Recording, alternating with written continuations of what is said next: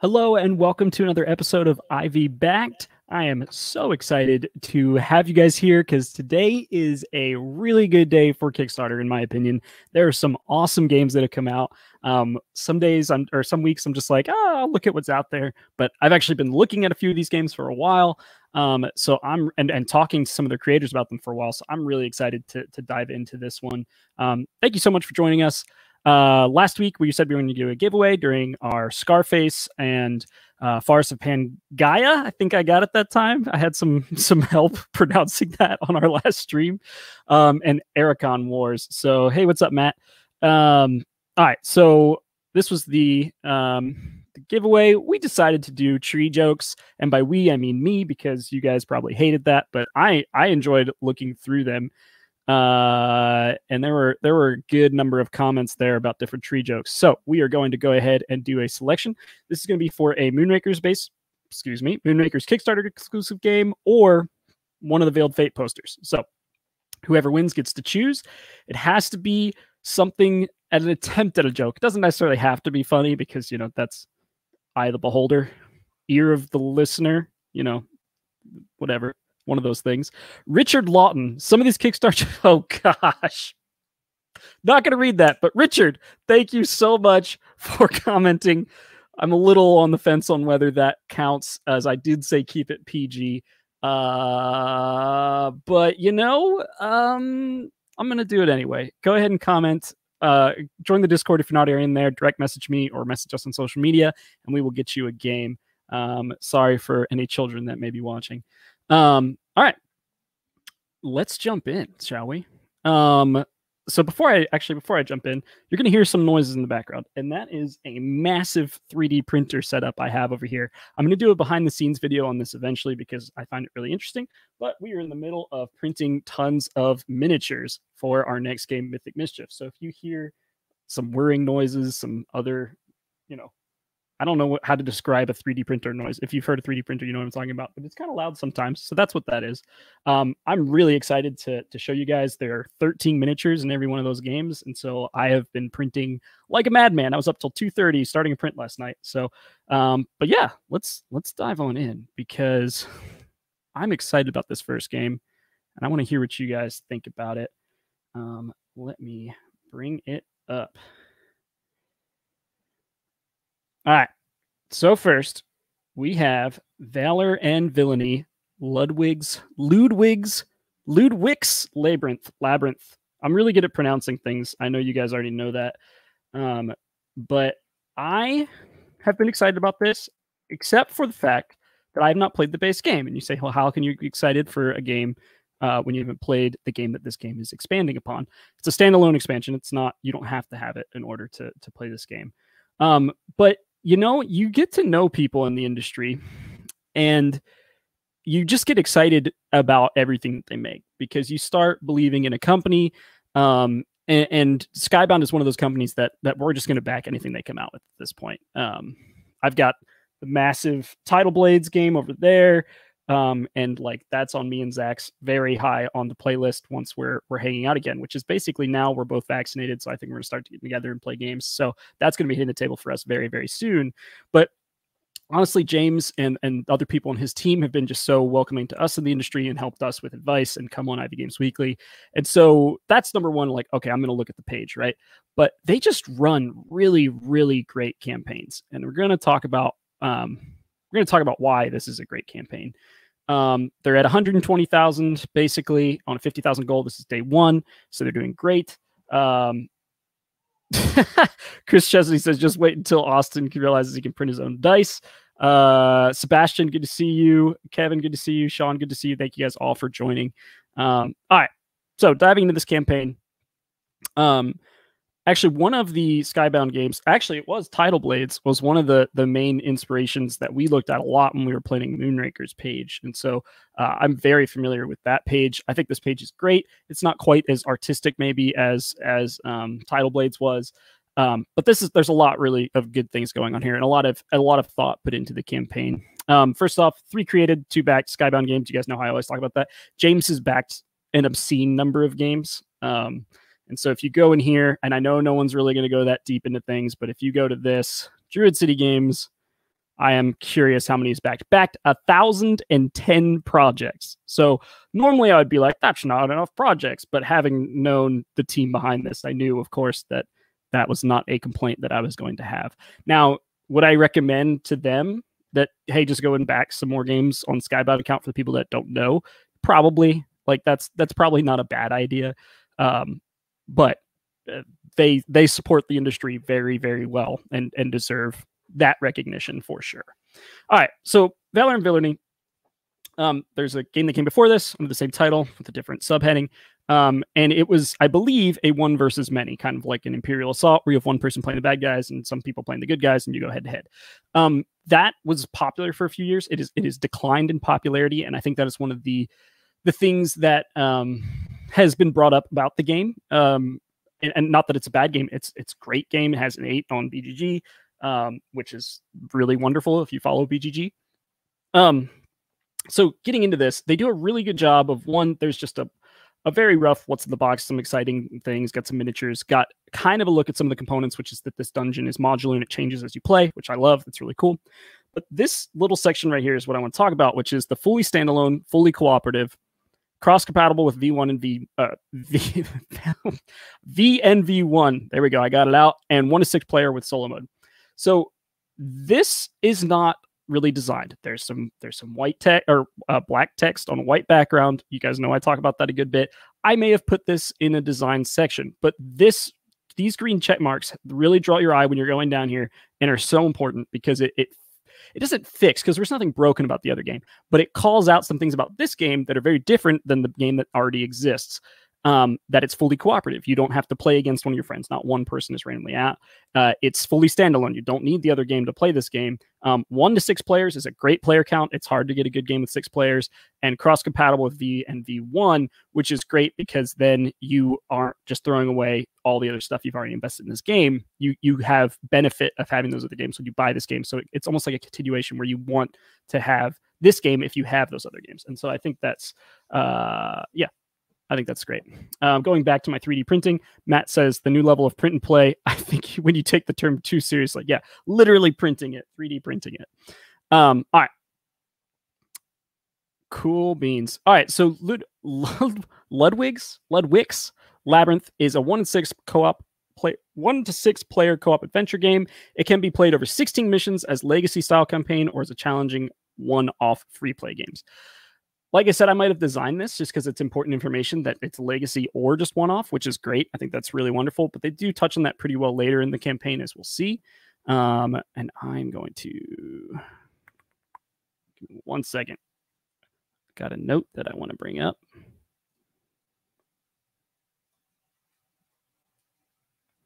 All right. So...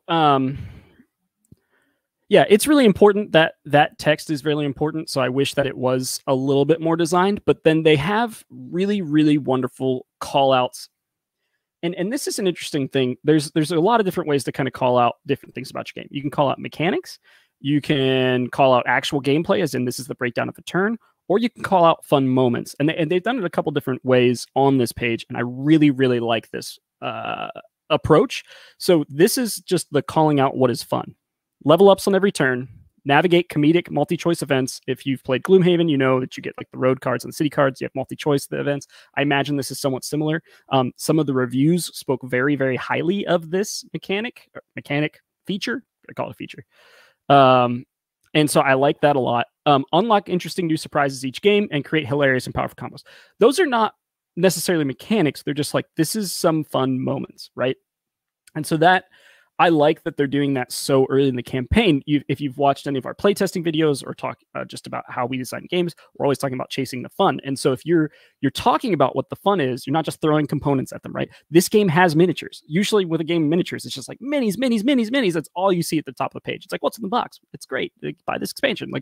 But they took the time to talk about the fun. And so people, if you watch the show, you know that I'm always like gameplay higher, put gameplay higher. I think gameplay and what is fun higher are interchangeable for me. Like if you have this higher and then talk about gameplay a little bit lower, I'm going to be happy because this gets me an idea of what I'm going to be doing and why I would be interested in playing this game. I love upgrading. I love dynamic choices about how I'm going to make my character unique, especially if I'm working with a team, because it's like I need to go into strength because they're going in intellect or something similar to that. I haven't played this game, so I don't know. But I love those dynamic choices around the table. I love comedic multi-choice events. I mean, I love the city and road cards as a part of Gloomhaven. Like that's a super fun thing. If we forget to do it, I'm like, no, we're going back because I want to get that decision. And so I think there's cool things to be said about taking this approach of calling out the fun, chasing the fun, even on the Kickstarter page. So really good job on that section. And it is a disconnect for me that this is so good and this is so good and this isn't designed. I wouldn't be surprised. There's probably a reason. It probably is like an approachability, like from an accessibility, like a disabled person looking at this page that needs the text larger, or they're trying to use readers or something where they're doing this for that reason. I think in the future we'll probably do like a plain white page version that you can click on, or have some kind of link to that you can read if you do need accessibility help. Just because it does break up these really nice design sections for me a little bit. All right. Continuing on that what's in the fun, we got an excellent solo experience, challenging campaign at all player counts. That's important. So if you're playing something like Gloomhaven, they adjust the difficulty based on the number of players, right? It's like, all right, well, you put in 2 golds down and 4 whites down, which are enemy types with standees, whether they're elites or not, based on the number of players.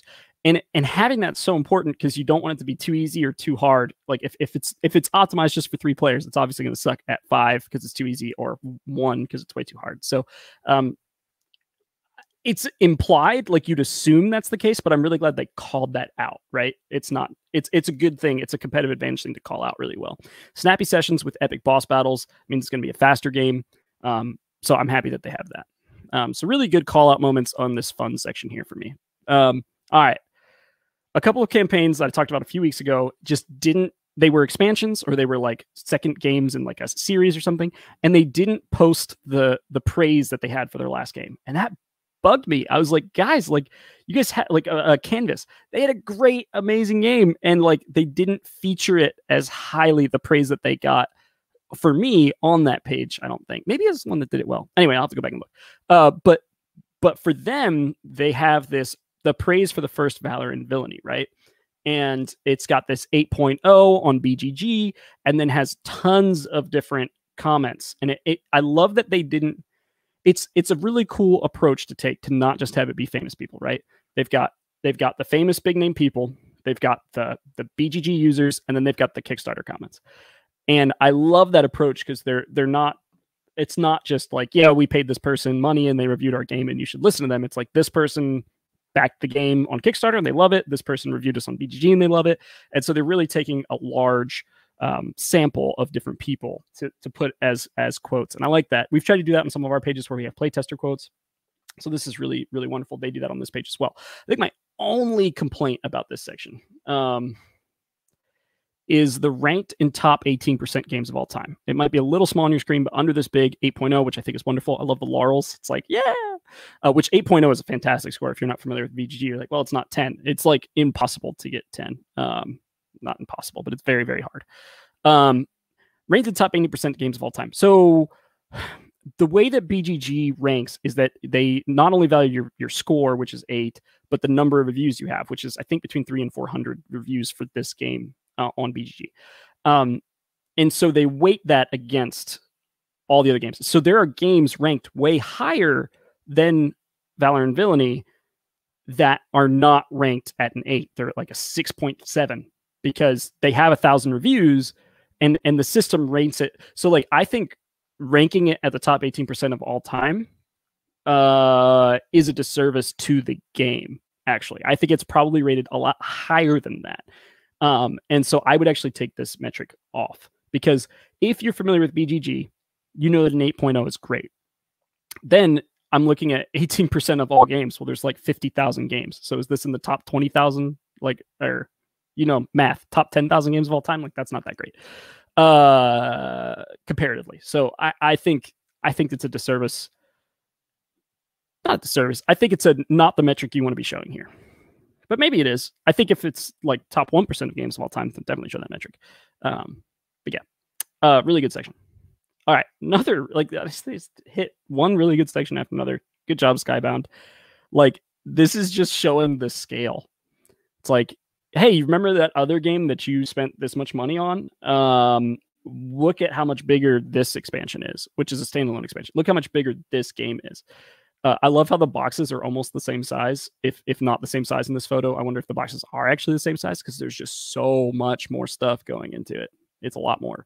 A lot more villains. They had solo and co-op 1 versus many, so it was a 1 versus many version of that. 600 cards is a ton of cards. I wonder the quality level on those cards, because that is very expensive very quick. All right, so they've got this creepy looking gnome pig. What is he actually? It says it up here. I may have passed it, or maybe it says it lower. He's a creepy looking dude. I think you're not supposed to like that art, as in it's weird and terrifying, so they nailed that. The dice are dice. They look nice. They're carved. I don't think there's anything like extremely special to be said about them. All right, so now we get into the heroes section. On a normal minis game, this would have been super high, right? Because it's all about the minis. They didn't make this campaign all about the minis, and I like that, and I don't think it'll hurt them. These are beautiful, right? Like, they have this nice, like, they're on a 360 spinner. It's wonderful. I wish that they had this do 1 rotation painted and 1 rotation not painted. And the reason is that these look incredible. And yes, you could hire someone to paint that, or get really good at painting and to make them look this incredible, right? Like, this is not facetious. This is not misleading. Because it says right down here, miniatures supplied unpainted. Like, you know you're not getting something painted this well when you back the campaign. But I think it is just a little bit, you're not setting a bad expectation. It's just like, you've seen how good it can be. So when you get your version and it's just a gray mini, it's just going to be like, oh, it's not as cool as it could be. Not because they did anything wrong, but just because you're not going to spend $1,000 plus getting these painted, right? And so I think I'd like to at least see them side by side, not painted versus painted, just so your expectations are set correctly. That being said, the sculpts look incredible. It looks really, really good. All right, so I got to catch up on some comments. Jacob says Dice Dude does not approve of the dice. The dice were fine. I mean, you're not gonna need really nice dice for this. It had a custom font. It was nice. He's still in the first game. You haven't missed too much. I'm guessing that's the pig guy. All right. The increased cards are one of the most fun parts. They basically give everything more powers and abilities. Nice. Hey, Alex, does that retroactively go back into the older content too? Those cards? Because I'm curious about that. I did watch the final thoughts from you and Quack about this game. And I mean, it seems like you guys had a blast. So I was excited, even more excited to back it at that point. So yeah. All right. Going on from here. All right, so I want to talk about this blackout thing. Why do this? Well, I actually think that this is a direct result from the Bloodstone campaign. And maybe I'm wrong, and James, if you end up watching this, please correct me.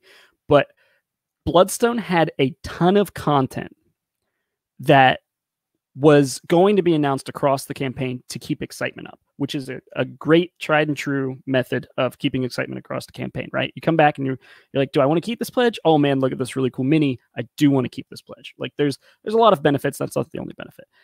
But unfortunately, it also affects your day one valuation. If there's something included in the game that hasn't been announced yet, then your day one valuation is going to be lower because you just don't know everything, right? And so by having these silhouettes, you know, as a potential backer, that there is more in this base game. There's nothing on here about them being exclusive to like a certain, I mean, I'm sure they're in like a pledge level that includes the minis, but you know what I'm saying? Like, there's nothing on here that's like, I have to pay more for those. And it's like, come back on day 2, come back on day 8, come back on day 15. And so it's a good way to help with that initial valuation while also have exciting unlocks as you go. So I really like this. I think it's great.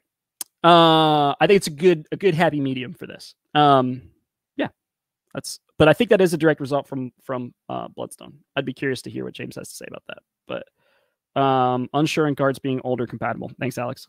I'll ask James. Okay, the sidekicks. Call upon 2 types of sidekicks for aid, elementals or something else.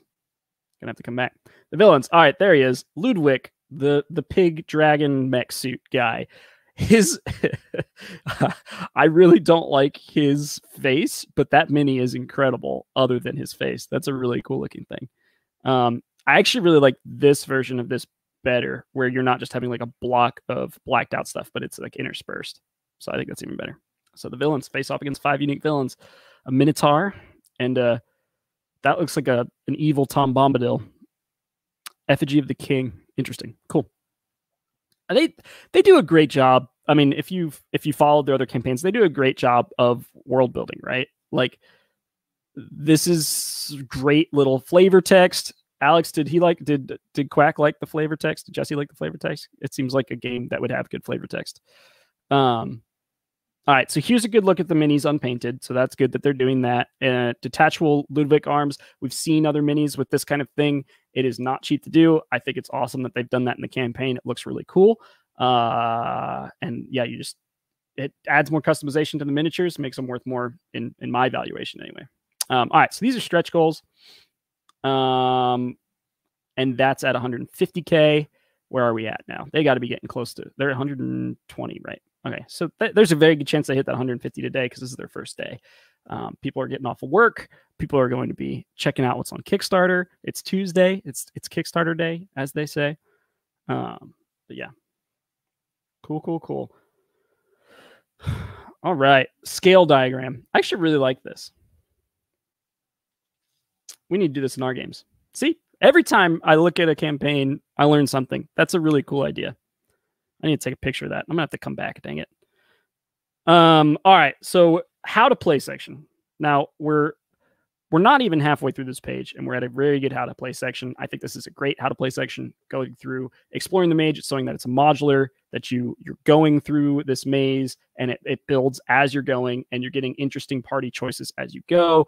You're talking about battling minions, comboing spells, leveling up, fight bosses. This is harkening back to what I said earlier about chasing the fun. They give a little tease of what you're going to be doing in the game and why it's fun right at the beginning, and then they get more into the how do you play.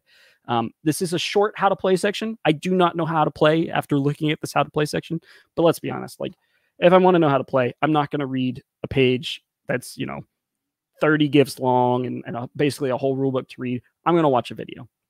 And so I think this is a great halfway point to meet people on. And the tutorial videos are literally the very next thing, which is wonderful. Looks like they got John to do one. I don't know who this is. Cinematic preview of Valor and Villainy. Whoa. It looks very pretty. Lots of smokiness and lights. Yeah, cool video. All right, play on Tabletop Simulator. I want to talk about this because this is new for them. They have not done this in the past. This is new for Skybound. We actually talked about this on our episode of Ivy Games Weekly, if you want to go watch it with James. Yeah, it was a hard conversation because it is a big choice to put all your games on Tabletop Simulator. And in this day and age of pandemic and stuff, I think it is a good idea. And that world kind of changed for us. We did not release Moonrakers on Tabletop Simulator when it launched. We eventually released it after the game's delivered. And then we launched Veiled Fate on Tabletop Simulator in the middle of that campaign. Yeah. Scale diagram is dope. I agree, Aaron. Sean says it reminds him when his friend and him played Warhammer. With you there. I never played Warhammer, but I had some friends that had some minis, and that was like a different world for me as a kid. I really wish I had gotten into it. So yeah, new mechanics in each act. If you're playing the campaign, I think that's really cool that it's changing as you're going. But yeah, I'm just gonna blow through the rest of this page because it's what you'd expect. They've got a really good retail edition section here of what's in the box. Then you've got the deluxe, which is where all the minis are. I love it when mini bases have something to do other than just be a base, right? I like that they have the dice living in them. This is a really cool mini. I love that bull and girl combo. That's a neat one. All right. Gotta love the game trays, guys. This is a great box breakout. We need to do something like this for our campaigns, and we just had a picture of our game tray last time. But this is really, really beautiful and well thought out.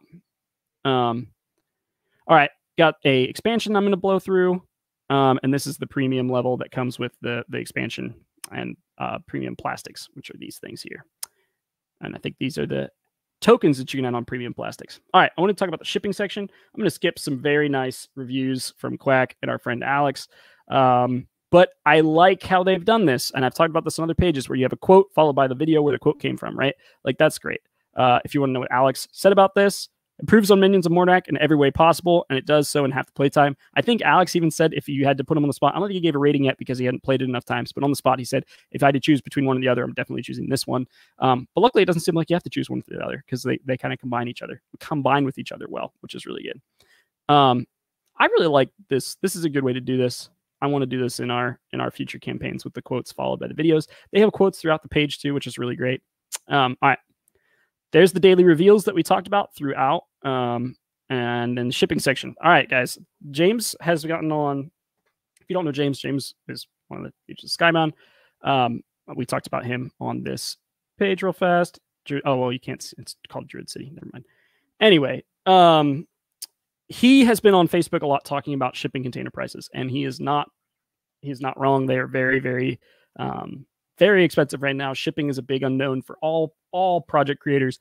Unfortunately, that means you're going to see shipping prices go up on all campaigns. And if they don't put it up on campaigns, then they're either unaware that the costs are going to be much higher, or they are absorbing that cost in another place on the Kickstarter page. So it's just backers' costs are going publishers' costs are going way, way up.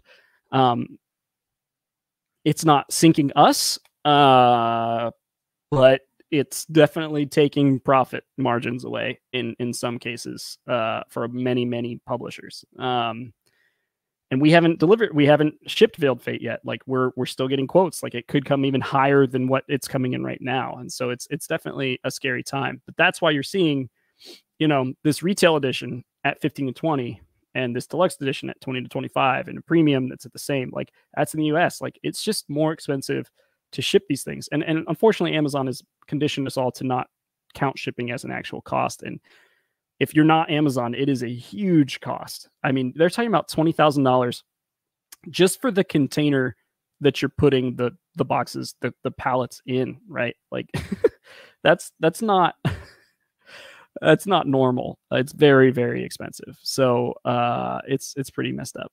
All right.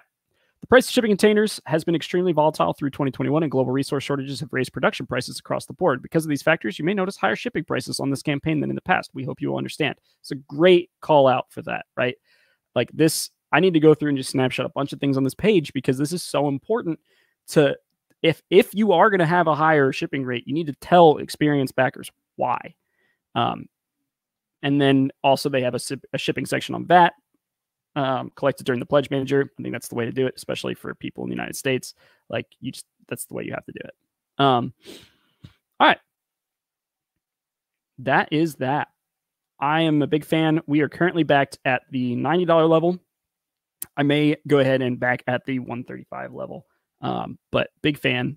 I think it's gonna be very, very fun. Definitely something I can pull out with a group of friends. And it's just like, we don't have that many groups here that I can play a game like Gloomhaven with. I have one group I can play Gloomhaven with. But like if we're going to hang out with spouses and stuff, I think this is something that we could pull out and not be as intimidating as something like Gloomhaven. And 12 campaigns, like 12 sessions is much more believable than 150 sessions, right? If you want to do the whole thing. So, but yeah. Up to $150. Was that the shipping section? Was that Rest of World? Yeah. Rest of World gets very expensive, Matt. It's wild. If like someone's like, I'm in Madagascar, how much will it cost to ship? And I'm like, I don't know. I'll talk to QML. And it's like, that'll be $180. You're like, okay, ship it, I guess. It's likely that a lot of people from Madagascar, I guess, don't try to back games. But yep, weird times, as Matt has said. All right. Going to jump over to, that's Druid City, 6 Siege. If you are a Rainbow Six fan, or really any type of, Ubisoft shooter game or a Tom Clancy game, you will definitely be interested in this. This is day one. Is this day one? It's got to be day one because it's only got 9 days. They run short campaigns, huh? I think it is day one though. 435K on the first day, 3,000 backers. It's an expensive game, as you can tell by the price to backer ratio. I have not played Rainbow Six. I feel like I say that a lot when we cover video game board games on here, but I'm adjacent enough to understand the game and to understand the appeal and know that there will be a lot of people very interested based on that. All right, but I did want to talk about the page because the page is wonderful. Also, this cover is so minimalistic in a good way. I really like it. I really like the iconography of the pistol. Not iconography. I like the design of the pistol in the 6. I think it's a really cool touch. All right away. Let's meet the field operators, shall we? Welcome to Team 6 recruits. And you got this kind of like look at what the board state will be during the game. A lot of just kind of like talking through the game. I think this is a good intro section. Like you are backing this game not because of the miniatures, even though it has miniatures. You're backing this game not because you've heard that the gameplay is incredible. You're backing this game probably because you've played Rainbow Six Siege and are really excited about the game.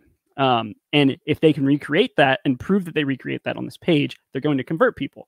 And considering they're 400 grand, I think they're doing just that. So let's talk about how this page is good at converting those people. There's a lot of text here at the beginning.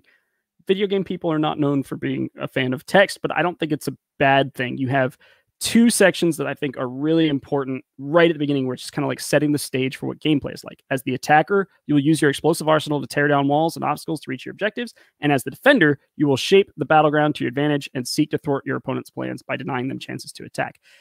Without knowing how to play the game or without looking at the gameplay section in depth, it seems like the defender is going to get to place environmental pieces, and then the attacker is going to breach, which if you've played the game, you know that breaching is a huge part of this game, right? Like that's really cool.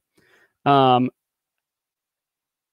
first glance, Zombicide-esque, possibly very different theme, obviously, but it does kind of have that feel on the board. Zachary said, hi Zachary. Understated box design, love it. Glad I didn't miss the mark. That's what I said, and I was worried that you would watch this later in Discord and be like, oh, this is terrible. But if Zach agrees with me, then I hit it. All right. This is potentially a 5 out of 5 game for Alex. Oh, good to know. All right. I actually really like this. This is a ton of text. Like I said, like, is someone that loves video games going to want to jump on this and read all this? Probably not. They're going to scroll right past it. But this is the art director on the project. And I think that's really cool that they gave him so much space to kind of talk about that. And this is art director on the I believe, Ubisoft side, not on the Mythic side, because it says, when we heard that the Mythic team were fans of Siege and were passionate about the game, we knew we had a special collaborator for this project. It was a pleasure working with the team, sharing assets and iterating on the designs. Talk about the maps, talk about the gameplay and how they got there. Talks about games they played at the studio, like Wizard, Uno, and Settlers. Siege was born from a thoughtful strategic play. It's interesting that they bring out those games, because those are not games that the people that are buying this game, well, maybe they have a broader reach than I'm expecting for Kickstarter, that they're getting people that are just the video game fans to come buy it. But those are not games that come to mind for people. So I'm surprised that they have that in there. But it's, I don't know. It's cool that they gave a creative director and an art director so much space on this. It's really neat. This is a wonderful thing to have. If this is your time on Kickstarter, click here and it takes you to this page and it teaches you how to do this. They're definitely expecting to get people that have never touched Kickstarter to come back this. So what I said just a couple seconds ago, throw it out the window. They are pushing with their advertising probably to get people that have never gone on Kickstarter in order to get this, because that is very high. It said rookie on Kickstarter, click here, right? Got the click icon hand thing. All right, rulebook, mission guide here. That's pretty high for that. That is not where I would put that. I would put that with the gameplay section. So this just takes you to a Dropbox link, and I'm learning about the game without really seeing any of the gameplay down here. I wonder if they're going to have it again lower. Why back now? Another wonderful section that's good to have high. Free only during this campaign. You get a different operator. You're getting skins in the video game. So that's pretty cool. This game will likely have a retail edition. Most of the daily unlocks are Chaos exclusives, and it won't be available with it. So it's a better game if you buy it now than if you have it at retail. All right, good. Oh, look, Alex reviewed this one too. Alex, I did not watch your review of this one. I did not know that you had covered it. Making a first-person shooter into a board game is hard, and Six Siege does an amazing job at it by focusing on the tactical play above all else. Game is brilliant. 10 out of 10 would fail again by Jesse. Exactly what every fan wanted by Michael King. Wow, these are really good reviews. All right, let's talk about the what's in the box section and why I love it. I love that going back up here, they have tied into this theme that they wanted to put throughout the page, and probably throughout the gameplay is why it's here, but the attacker defender theme, and you'll see that going down the page. So now we have it here in our what's in the box section is we have the defenders and the attackers. I might have put them on the opposite sides because it's the opposite sides up here, but you know what? That's fine. This is still really cool. So you have the different kind of people facing off against each other. 32 millimeter scaled minis, and each mini is unique. They have cool bases, really, really well designed minis. Really cool. What's in the box section? They have 2 maps, Consulate on the front and the clubhouse in the back. It's a great use of space. Most boards are one-sided, but it's actually not that much more expensive to double-side them. It's actually, in some cases, the same cost to put the same thing on the back, minus the art. People asked us at the end of the campaign on Veiled Fate, they were like, hey, can you put a winter scene on the back of the board, or like a different, like on the back, have like some kind of like different. And we were like, that's an awesome idea, but that's going to delay going to printing by a month. That's going to be a whole different artwork piece. That's going to be many thousands of dollars to redesign this entire board. And it's just sometimes not something you can do. But if you think about it far enough in advance, it is something that you can sometimes add into stuff. So I think they did a really good job in planning that. More what's in the box stuff that I'm going to skip, except for, oh, that looks cool. It's like there's sections that are on fire, sections that are covered by smoke. So that's neat that they have that. All right, lots of obstacles, tables, mostly it looks like. Some breach obstacles. Going to skip all of that. Companion application, including different timer options. Oh, I thought this was a product, like a cardboard piece that had a digital timer in it. It's a phone. It's not obvious that that's a phone. I might have made that a little bit different. I thought that was actually like an included component. It's an app. Companion application. Who calls it an application? Companion app. All right. Pledge levels, $69 is the base pledge. Comes with 1 free video game skin. All right, so the Trooper pledge is where you're getting a lot of boxes. Oh my goodness, the boxes. There's so many. Hi, Brian. No worries. Chris says, so the board game is like the board is like a bullet, business up front, party in the back. Oh, Alex gave it a 4 out of 5. Could grow. Skirmish is excellent. Good to know. The usual modest game from Ubisoft. You know, I heard about these guys somewhere.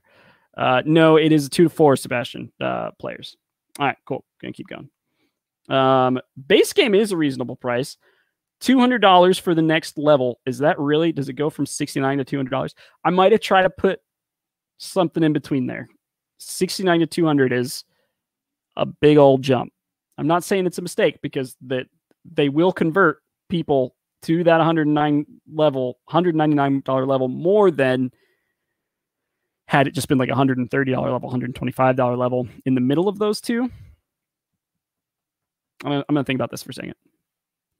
It's a numbers game and a math game. It's just like how many people would have backed at that middle level versus the higher level, and how many people are staying down at the low level instead of jumping up. And it's impossible to know. It's definitely a risk to not have an in between there, but I don't know. It's paying off for them. They've got 600 backers there and 871 at the Smooth Operator pledge, which is $270. That is almost as much as they have as their base game pledge. They have 929 at the base and 871 at the top. Mercy, this is a lot of stuff. It comes with a neoprene dice tray. It comes with a sling bag. Comes with plastic breach, like breach tokens, and then or plastic like breach walls, and then also like chairs and tables, and it looks like a pool table maybe. That's wild. That is huge difference though. You got 69 to 269. It's a $200 difference in these pledge levels, and it's upgraded components and expansions. Are the expansions the operators? I must have missed that. It says in the board game core box there. I wish there was a little bit more there telling me what was in this. The board game core box, all core box daily unlocks. So I think that all of the miniatures that are here might be in that core box. That is hard to tell what the expansions are. Hopefully they'll get into more of the expansions down here. Okay, here we go. These are all the expansions. Year 1, Year 2, Year 3. That is a lot more minis. Wow, that $69 pledge is great. $70 for 20 minis. And then you're paying 1, 2, 3, 4, 5 different expansions, and it's $200 more. Obviously, you different maps, so different boards. There's a lot there, but still, I can't tell if the base game pledge is just a really good deal or if the top tier pledges are really priced not high. I think it's worth it. It's just a big gap between. I'm not saying any of these pledges aren't worth it. I'm just surprised that there isn't more in between. But I guess you can get to those in betweens by backing up the fresh recruit pledge and then by just adding the expansions and the pledge manager, or even when you back the game. So interesting. More maps, more barriers, obstacles. Do you guys have any questions or comments on this? I think it's insanely cool. Look at that. It's got couches and safes and billiards tables. Really cool decor set, $40. So that's also in that top tier pledge. Yeah. 3D decor set. Game highlights. All right. So now we're did we have a gameplay section before this? I don't think we did. So the gameplay section is pretty low, but it is. I mean, with that many miniatures and that much stuff to cover, it's hard to know where I'd put the gameplay section. I'd put it higher. I just always want gameplay higher than it is on these kind of campaigns. Like all of the add-ons are before the gameplay. Okay. Game highlights. Lots of text, but some good gifts too. It looks like the defenders are inside the map and they put up obstacles and they get to place an obstacle and then hide people behind it. And then the attackers are going to bash in the windows and doors and come in and attack. This is a really nice set. This is a really nice section of this page. Like you have a really good idea of what's going to happen when you play just from this play section. So I like the play section. I just wish it was higher.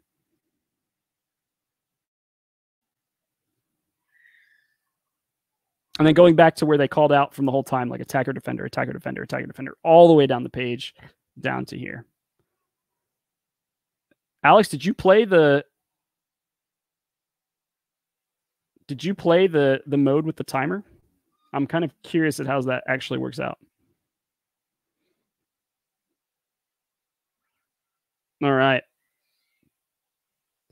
They jumped to adding all the expansions right away, but they're offering each expansion as add-ons. Good to know. So many boxes. I completely agree. Sean, love me some neoprene. Me too. Right there with you. Better have a big box. I don't think there is a big box. I think it's just the main core box and then a bunch of little boxes. I didn't see anything about a big box on any of these. Yep. I think you get a bunch of different boxes. But I mean, they'd all stack up nice next to each other, maybe. Oh, look, our friends again. Jesse and Alex are everywhere. Good job, Jesse and Alex. All right, I'm going to skip shipping. I'm going to go back up to this how to play section because I think it's pretty interesting. Try the game on Tabletop Simulator. It's the norm now, guys. This game's going to be nuts on tabletop. All right. Oh, hey, look, it's Becca. How to play on... Hey, it looks like Game the Game's back on Geek and Sundry. I'm going to have to watch that later. Yep. Geek and Sundry's back. Good to know. All right. Tons of reviews. They definitely invested in getting the word out. The shipping section. Did they talk about that? Let's find out. Please note that the games shipped to these countries also include VAT. For the rest of the countries, you will pay import fees and or VAT on your country's regulations. The USA, European Union, Canada, Australia, United Kingdom, and Brazil will be shipping friendly. Backers from these countries will not pay import taxes. Please also note that games shipped to these countries also include VAT. For the rest of the countries, you will have to pay import fees and or VAT based on your country's regulations. It appears they are saying they are paying VAT for the EU, the US, Canada.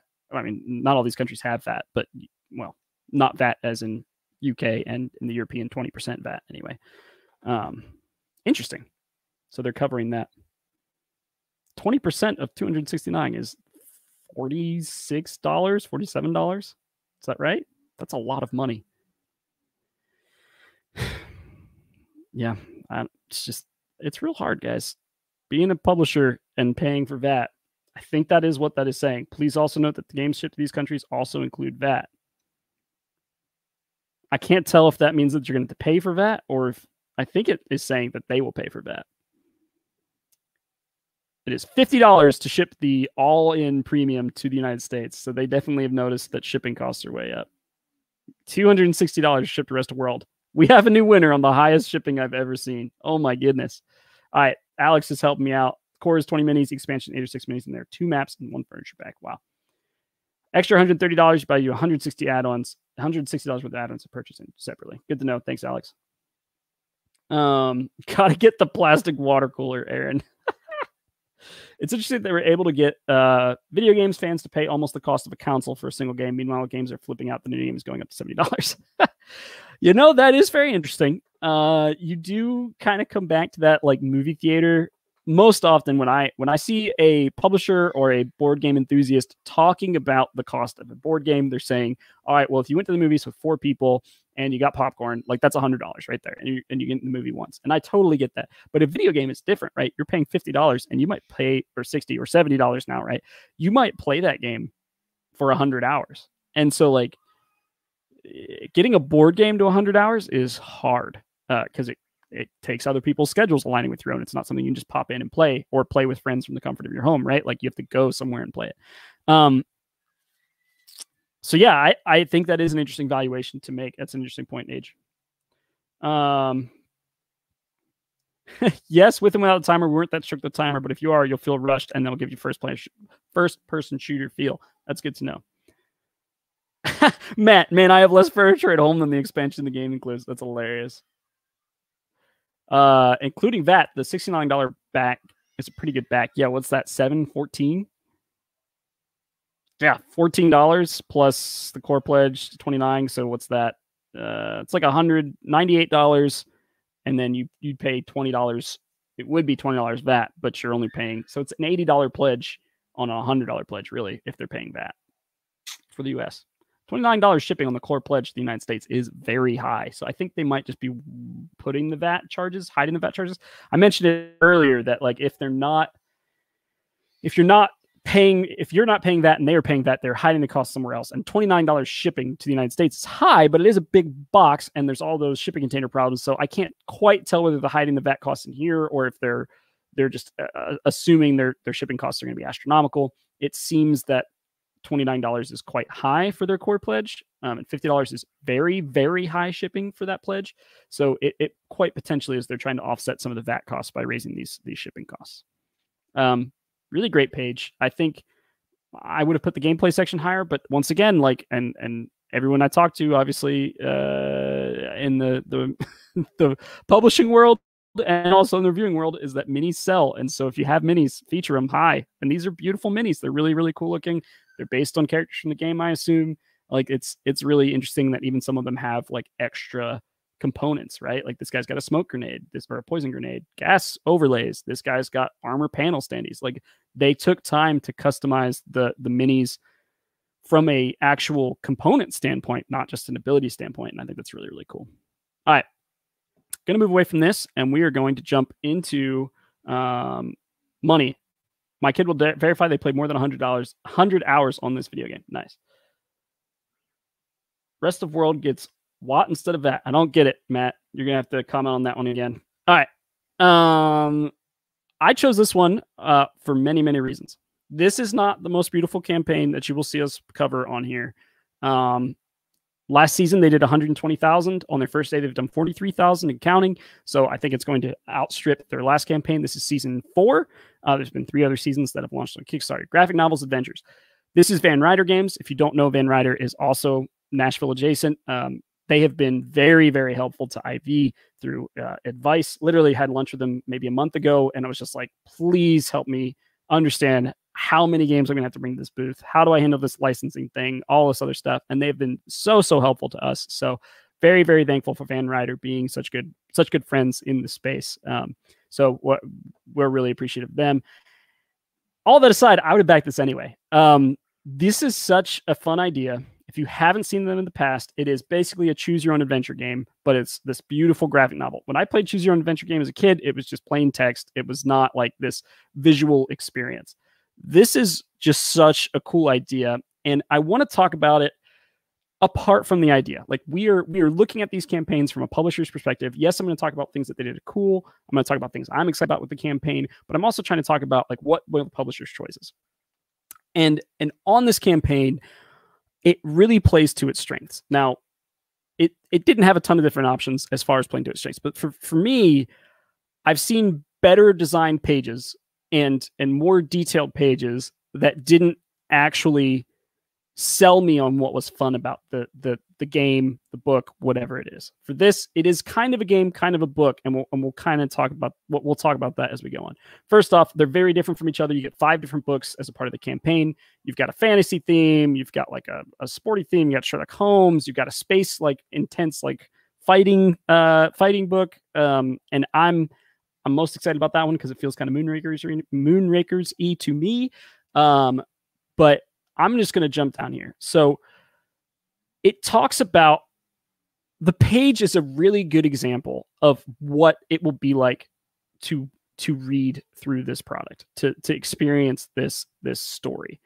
And it walks through each book individually and kind of gives you a taste for a scene that might happen. Like rats, this door is locked with some sort of, I'm not going to try to pronounce that, mechanism. If you're unable to get it open, return to page 45. Like I am going to sit and look at this section of the book until I get that. I'm not going back to page 45. I'm going to figure this out. And like, I love that. Like that is such a fun moment of, you know, like if you can't figure it out, you got to go take a step back. Like good luck figuring this out. And it just has a lot of interesting choices. And sometimes it's like multiple choices where you're going to like multiple different pages. Really cool kind of just like walkthrough of, you know, the different things that can happen, and showing you might have to jump ahead a few pages once you've made a decision. But yeah, more than half of this page, the Kickstarter page, excuse me, more than half of the Kickstarter whole page is just giving you an experience of what's going to be like in the book. And that's their biggest selling point. Their selling point is not going to be, oh, like we have these components, because it's a book. They have really cool bookmarks, and the bookmarks will add to the experience in a really cool way. And I'll show you that in a second. But I just think that it's a very simple page. There's not a ton of graphic design going on. They do a really good job of showing off the product. And I just feel like it gets missed. Like people get missed.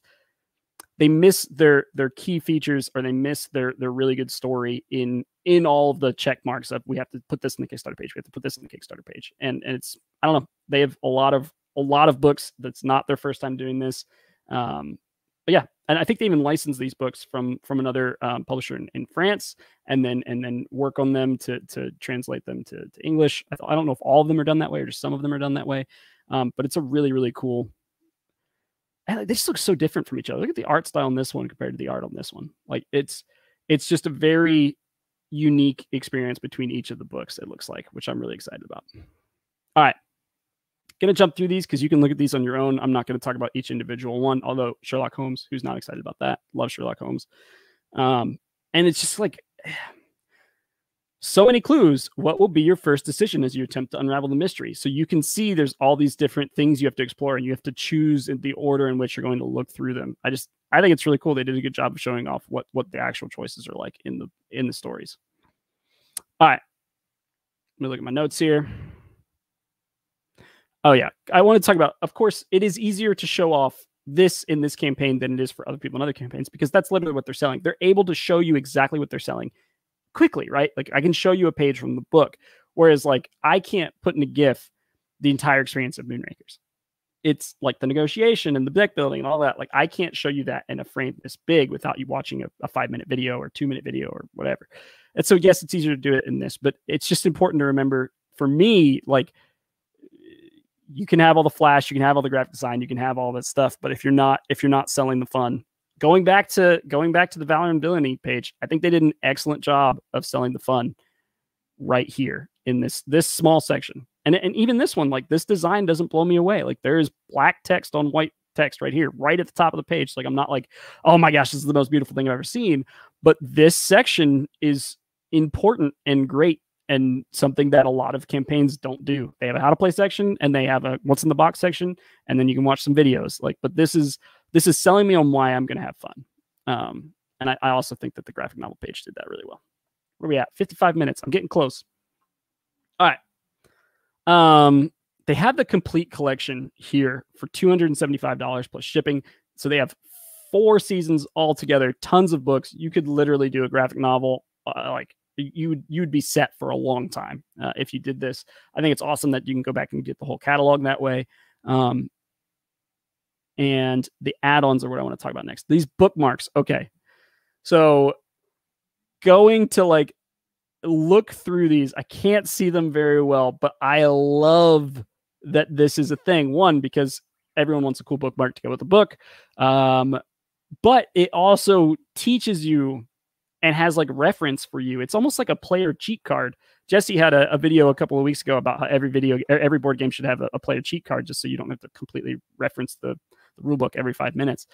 And it's something that's fairly low cost and something that is really, really helpful. And I love that this is just like something that's right on a bookmark, because it's like a tactile thing that you're constantly using while you're using. It's just helpful to like, okay, I'm going to put this down and go help a kid. But it's also something that you're using as reference of the things you can do, or also like tracking. I'm sure the Sherlock Holmes thing, like, you're writing in clues and you're writing in things that as you experience them. So I think this is wonderful. I would never, ever back this without these. Now that I've seen it, like when I backed it, I was like, yep, getting the bookmarks. And then they can also have them. They have them for every season, which is really cool. Yeah. They have a bunch of different quotes, a lot of different Dice Tower quotes. Actually, it has a seal of excellence. Seal of excellence is a big get. That is not something that a lot of games get.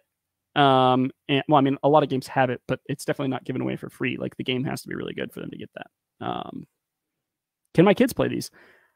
I have a whole section here on what is appropriate for who. There's one that is very horror film, like rated mature.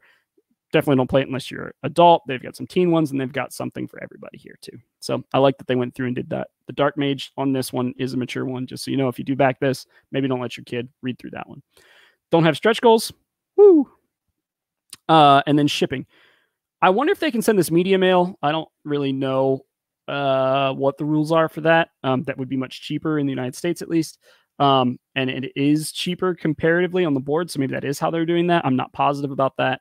I want to see VAT. All prices shown on this project are exclusive of VAT. The VAT rates below are estimated based on the information we have on this at the time of the campaign. It's amazing that they're able to do that. This is on books. Remember, it's different for board games, so don't go back and reference this. I can tell you that Germany's VAT is much higher than 7% on a board game. So it's very helpful that they are able to get a book VAT versus a game VAT. But this is a really nice table. It's really smart of them to do it this way. Denmark, what you doing? 25%. People need to read, Denmark. Yeah. Look at this stand. I don't even have a retail stand or a retail store, and I want this stand for my house. It's awesome. So I hope they sell a ton of those. But really good job, Van Ryder. I think these are really cool. They've done these. This is not like it's not a new thing for them. They've done this campaign several times, but I'm really excited to get this in maybe some of the previous seasons. So, but I mean, yeah, they're going to hit 50K today easy, if not more. So, and I think 120K was last time. So they're going to pass that, I hope. Generally, you do about a third your first 2 days, a third in your middle of the campaign, and a third your last 2 days. So if it holds that, and I'm not positive it will, they're probably getting a lot of return traffic that's excited and is coming back to back day one. That's back to previous campaigns. But if it is holding true, then they could easily do 150 on this campaign, which would be a good increase from previous years. So cool. Pumped for them. I do believe the shipping price is decent. Normally, comic books are relatively more expensive compared to the big box we have in our board game community. Good to know. Big box shipping. Stan reminds me of book fairs. Yeah, at school back in the day. Totally does. Have you ever looked at Rolled and Told comic book series? It's an RPG and a comic book. No, but I would love to. That sounds awesome. I mean, I'm really excited about this because I think it sounds really fun, right? Like, I mean, I would love to do something like this for Moonrakers. Maybe we'll talk to Van Ryder about doing something like that. But that would be such a fun experience to make a choose your own adventure book. I mean, I want to make an RPG book eventually for Moonrakers too. That would be super fun. We are not started on anything like that, so don't ask me when that's coming. But this would be so fun. The art though would be so expensive. There's so much art that goes into this, right? Like that's so many pages of different unique pieces of art. So yeah. All right. Cool. I think that is all I have on these 3 Kickstarters today. If you have any questions for me, would love to answer those now. I'm right at 1 hour and 20 seconds, so I'm happy that I have not gone too far over. I've been trying to keep these right in 1 hour. I am going to do a giveaway for a Moonrakers Kickstarter edition, and we're going to do it in conjunction with Valor and Villainy. In previous giveaway with James Hudson, we did Squishy Fruit from the Tidal Blades. It has the Squishy Fruit components that people loved. So we did one in reference to that. So I got to find something on here that is... all right, I want you to talk about this guy. What's his name? Does anybody know this guy's name? He's in the minion section. Lludwik Fandango, genius imp, talented artificer, and ringleader in Nefarious Muscle Boys Demon Gang. I want to hear something about this guy, and whether you like him, whether you like his dragon mech suit, whether it looks like your father-in-law, anything, all the above. Would love to hear what you think about this guy. So you need to comment on something about this campaign. It does not to be about Lludwik himself. Something about the Valor and Villainy campaign if you want to be eligible for next week's giveaway. It will be a Kickstarter exclusive of Moonrakers. So comment on this page. I think it's a beautiful page, and it lives up with the other projects that that Skybound has put out. Looks really fun. So yeah, that's it for today's show. Sean says would totally be interested in a Moonrakers RPG. Me too. You mean the guy the game is after? Thanks, Chris. Yes, that's the guy that I was wondering. I was looking for his whether he was an imp. I couldn't remember what he was technically called. His species. I don't know what that would be. His fantasy race. I don't know what that would be, but you know what I'm saying. If you need playtesters for the Moonrakers RPG that you're writing, I think I can find some peeps. Well, I'm not writing it, but let's do it. That sounds fun. All right, guys. Thank you so much for everything. Thank you for tuning into the show. Please comment on something with Valor and Villainy so you can get that Moonrakers Kickstarter edition, and we will see you next week. Oh, tonight we are playing Foundations of Rome on TTS with some people from the Discord. This is one of my favorite games that I've backed in the last year. Actually, I didn't back it. I ended up getting... I'm backing it, kind of, quasi-backing it. But it is a blast. One of my favorite, like... plot buying games. You're basically trying to buy up sections of land and then build the biggest building you can there. And then there's like some adjacency bonuses with putting other buildings next to them. I lose every time I play, but it's a blast. So tune in. That'll be at 8:30 tonight. I'll post that YouTube link very soon. So yeah, thank you guys so much for tuning in, and I'll see you in I guess 4 hours, 3 hours, 3.5 hours. All right, see you then.